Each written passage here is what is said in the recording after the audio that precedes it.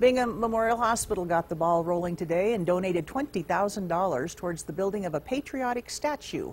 The statue will be 7 feet tall and bronze. $80,000 still needed to finish the work. Bingham Memorial Hospital CEO Jeff Daniels says he hopes the contribution will inspire businesses and people to donate.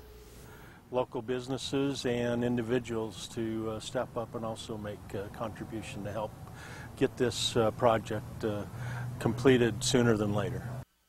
Its home will be in the newly created Patriotic Field, which is right across from the county courthouse, and the statue will be sculpted by a local artist and feature a military officer handing a folded American flag to 2 children. Oh, what a great concept, yeah. Marvelous. Yeah, and a lot of patriotic people in Bingham County, so I think they'll Yep. come through.